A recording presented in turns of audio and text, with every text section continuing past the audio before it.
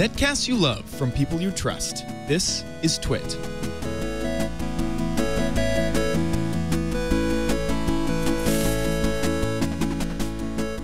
One of the most powerful tools in MCEdit is using filters to get really difficult things done fast. This is where MCEdit comes to life.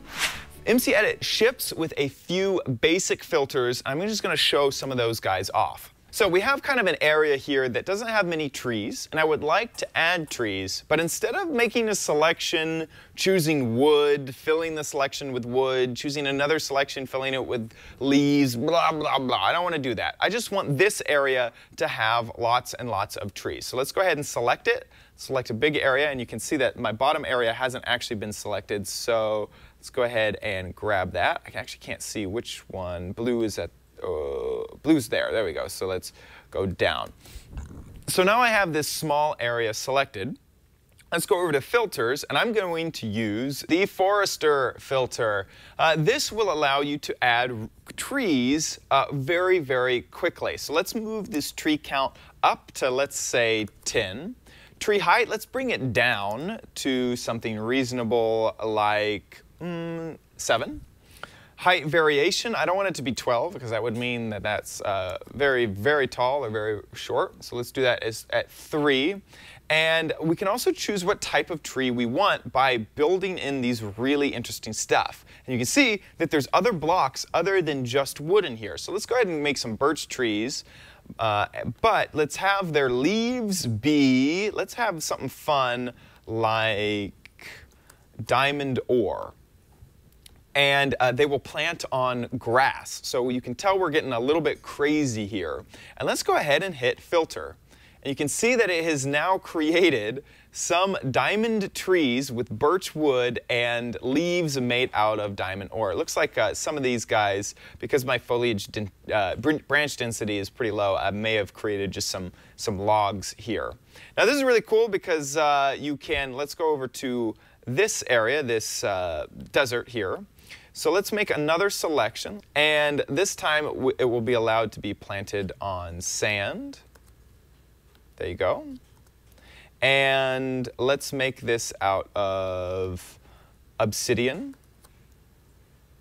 and with the leaves of, let's go with workbenches, tables, just because it's right there and it makes me laugh.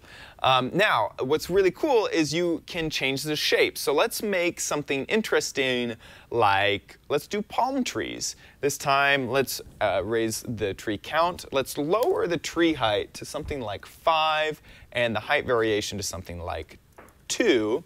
And these don't even exist in game, but if you filter them in, there we go. Now we have obsidian palm trees with crazy workbenches as leaves. Really, really useful stuff that you can do with this filter. Next, let's cover topsoil. Topsoil will allow you to make changes to stuff that maybe you've screwed up over time. So as you can see here, I have these diamond blocks and this stone that I did in a previous part of the videos. And so I'll go ahead and select this area. Let's make sure that we are low enough, because I'm not sure if we actually are. Oh, it looks like we are. And now I can add topsoil to this. So in my filter, topsoil, we can do a depth of just 1 and grass, and go ahead and filter this out. And now, oh, it actually didn't, it doesn't use diamond as a block that it needs to add topsoil to, but you could see that the stone, it went ahead and added a layer of grass, which was really, really useful. And so that way you don't have to go in and replant all of those things. There's some other filters like change mob properties by SethBling, which allows you to change mobs which are represented by little red boxes in game. You can also create spawners, which is also made by SethBling, where you select an area with the mob in it and you will create a spawner with that type of mob in game. There's also create shop, which allows you to put a chest in game with the trades that you really want that shop to always have. Run the spawner, you'll get a villager with a store that has exactly those tradable items. There's a lot of also third-party filters that have all sorts of stuff in them. One of my favorites is create mortars, which allows you to create a spawner that shoots something in a specific direction. So if you want to have arrows that always fire, like appear out of nowhere, there's tons and tons and tons of stuff to do. One thing that I want to show off with these third-party spawners is one of my favorites. This one is called Structure Spawner, and the first thing that we need to do is add it to our list because we don't have it installed. So here's how you install a filter. If you click the filter, the blue filter thing, it will show you the file which has all your filters. These are all Python scripts. So then you go to the web and download this Python script. I really do suggest checking out Seth Bling's MCEdit filters page. There'll be a few other really awesome resources in our show notes. So once you download one of these Python scripts, you grab it and you throw it into your folder. This is adding it to an area, so you need to actually log in as an admin over here on the Mac side, which is pretty simple. There we go. Now it's copied in. Now select away, select in. When you look in your area, there we are, Structure Spawner version 2. So with this, let me go find a structure that I have made, which I should have created one over here. Here we go. There we are. Here's my structure. And you can see at the moment I've used some sort of exotic blocks that haven't been added into the game quite yet. But let me go ahead and select this, select over here. Let me deselect what I have because it's thinking all sorts of weird stuff. There we go. And let me actually nudge this down one block. Then I'm going to go into Filter, Structure Spawner. Let me change this to, yeah, no, 5 is great. So let's keep that at 5. And I'm just going to hit Filter. And it's going to work on it.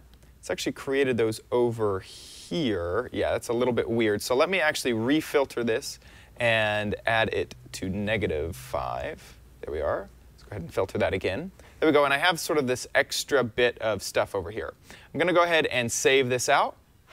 Go ahead and jump into my Minecraft game. So this is the world we just created, and now we have these two structures. What this does is allows us to hit this button, and the structure we made gets destroyed. And there it is all gone. And we can hit this second button back here.